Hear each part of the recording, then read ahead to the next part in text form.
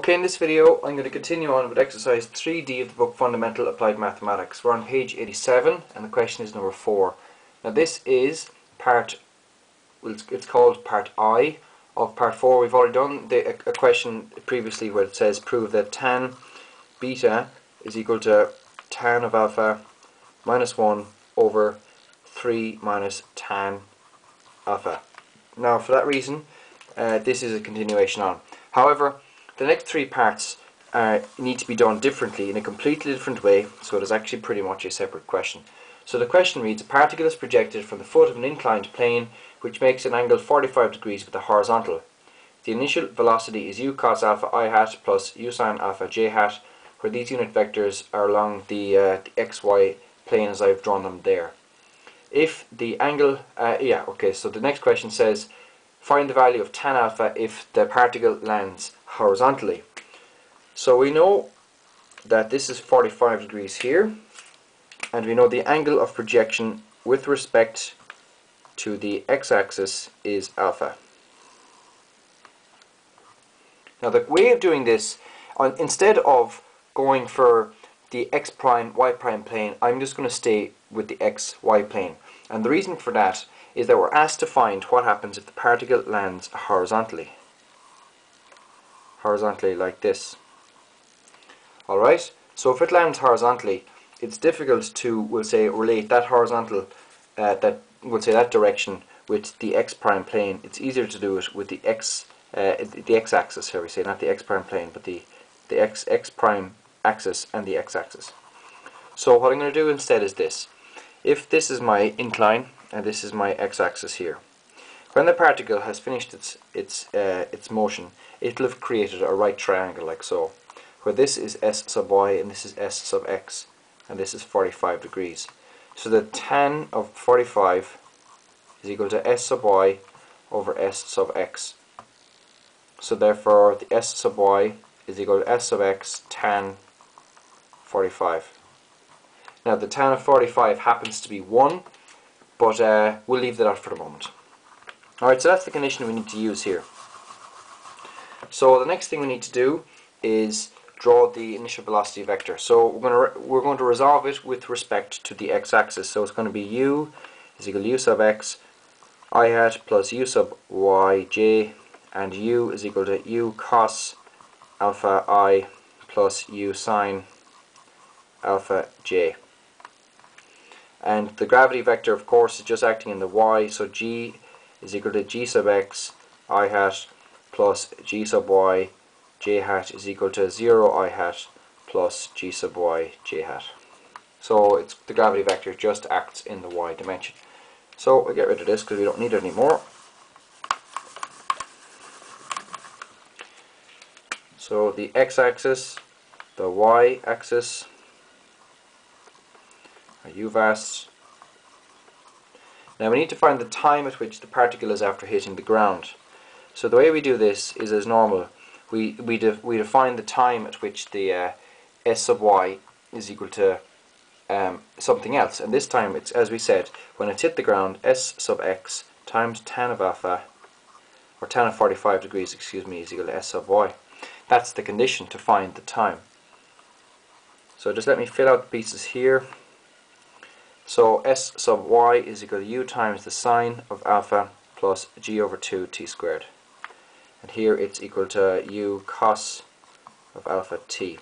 So if we let both of those equal, we'll get the following.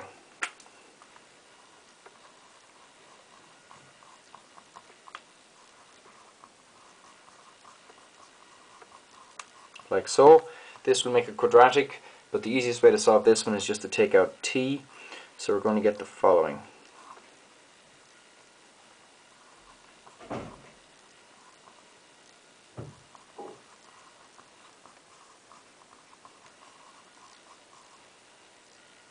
There's a t missing there, is there? No.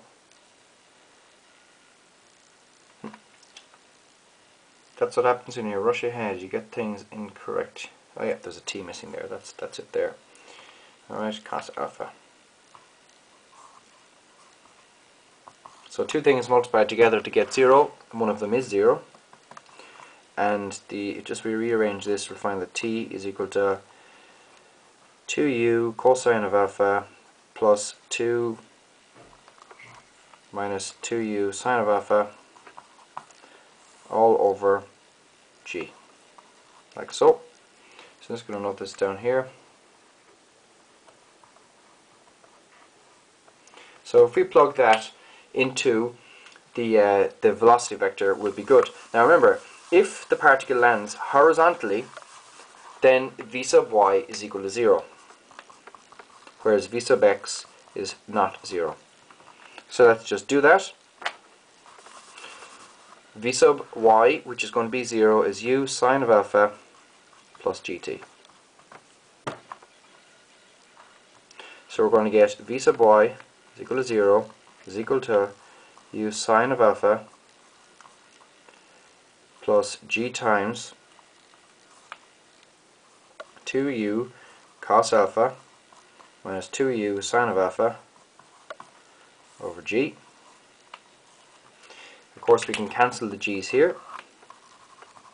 Now the thing is, we're looking to find tan alpha, so we need to turn these sines and cosines into tan, and the best way is divide by cos of alpha.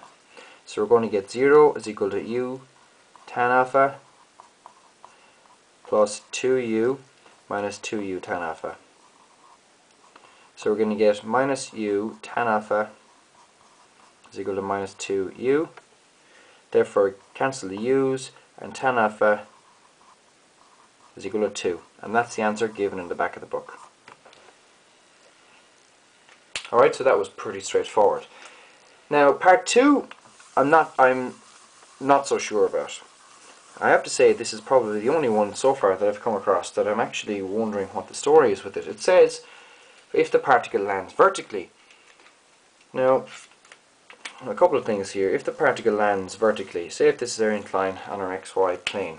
Now if it lands vertically, like this, then it means that v sub x is equal to 0 and v sub y is non-zero. However, if you look, let's write v sub x. There's v sub x is u cos alpha. So if that has to be 0, we're going to have the following. We're going to have u cos alpha is equal to 0. Now u cannot be 0, so we're going to have cos alpha must be 0. And the only time cos is equal to 0 is at 90 degrees. So therefore alpha will be equal to pi over 2. And the answer we're supposed to get, see, there is no, we'll say tan of 90 or the tan of pi over 2 is unknown. There is no such thing. That's not unknown. It makes no sense to ask what the tan of 90 degrees is. So that doesn't work. Let me think now. Cos of 0 is 1. Cos of 1 is 0. Yeah. So, yeah, the only way in which the particle can land vertically is if it's fired at 90 degrees, which makes perfect sense. So you fire it straight up in the air and it comes straight back down. So at no stage did it have a velocity in the x direction. And the reason that is the case, because if you look, it has 0 acceleration in the x. So if it began with a non-zero velocity and it had a 0 acceleration, then it would never ever be able to land vertically. So then I thought to myself, well, if it isn't that, what is it? Is it maybe that they phrased the question wrong, or poorly, shall we say? And what actually is happening is that we're getting 90 degrees with respect to the horizontal. So, or not the horizontal, the plane. So if I draw, that's 90 degrees there. Now if that's 90 degrees, let's just do a small bit of trigonometry here. Right, so draw another horizontal. So this angle is equal to this one here, and that's 45 degrees. So this is 90, this is 45, so this here is also 45. Alright? That's just that, and we know, we found from the very first part of the question, we called that beta. And in the very first part of the question, we made an expression saying the following, that tan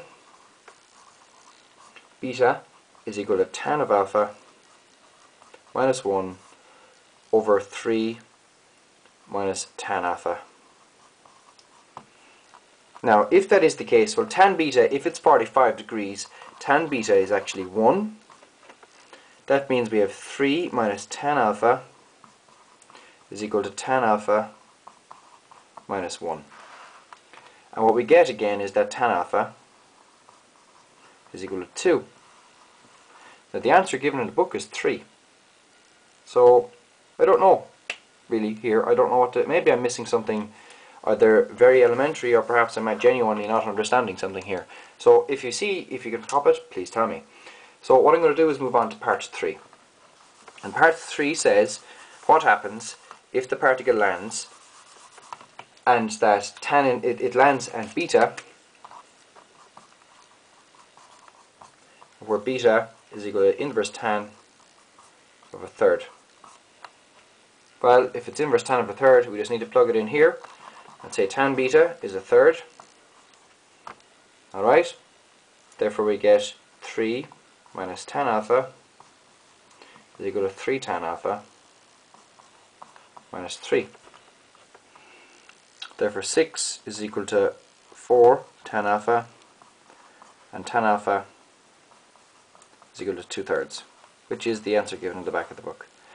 So yeah, so far I've had 2 mistakes in this problem that I couldn't do. The first one I just mentioned a moment ago, and the second one was when I was proving this formula here.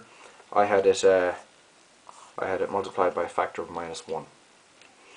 So look, I didn't really like that question. That was a strange question. It took quite a long time to do. So I don't know. Maybe perhaps it was worthwhile to do. I don't know. So thanks for watching. Please pass it on to your friends and subscribe to my channel.